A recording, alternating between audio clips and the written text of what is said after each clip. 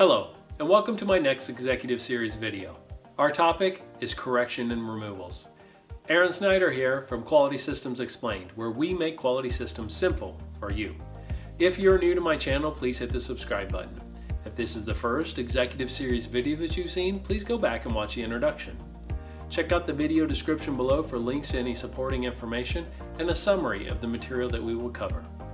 In my Executive Series, we have a standard agenda which covers 4 main areas. You can see those in the progress bar. Make sure you stick around to the end of the video for the 3 bonus questions. Our requirement, correction and removals, comes directly from 21 CFR Part 806 and 13485 Section 8.3.3. Corrections and removals in 5 words. Report field actions to FDA. When a medical device that you make is found to either be in violation of the Act or present a major risk to public health, you have to take action against that medical device. That action may be going out and getting it. That action may be telling the customer to destroy it or not to use it. Whatever the action you take, you have to meet the requirements of 806. Manufacturers must establish and maintain procedures that define how they do corrections, removals, field actions, recalls, or whatever you want to call them. The procedures need to define how you analyze the quality issue, how you do your risk assessment, how it's ultimately reviewed, approved, and then the execution of your field action. The FDA has different risk classifications for recalls.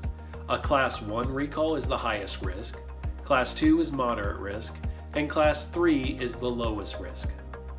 All Class 1 and Class 2 recalls must be reported to the FDA within 10 days of initiating the recall. So how do I know this is working? Well, first, I'm reporting all required recalls and field actions to the FDA according to the timing requirements.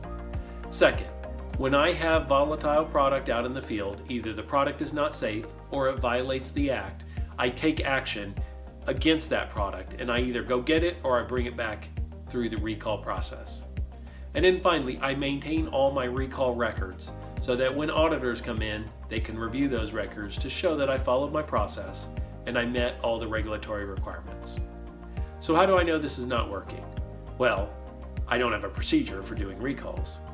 Second, I have instances where products should be recalled and I don't do it. So I either don't follow my process or I ignore significant quality issues in the field. And then finally, my recall records themselves, they're missing signatures, they're incomplete, they're not approved. I'm not executing recalls appropriately and my documentation is incomplete. Now for those 3 bonus questions. First, how many actual field actions or recalls have we done in the last 3 years? Second, out of the ones that we have done, how many did we report to the FDA? And then finally, what has to be done or what has to be completed before a recall or a field action can be fully closed out? Thank you for watching.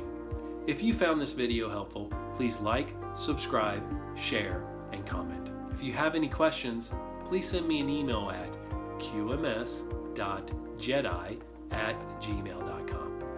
This is Aaron Snyder from Quality Systems Explained. Never stop learning.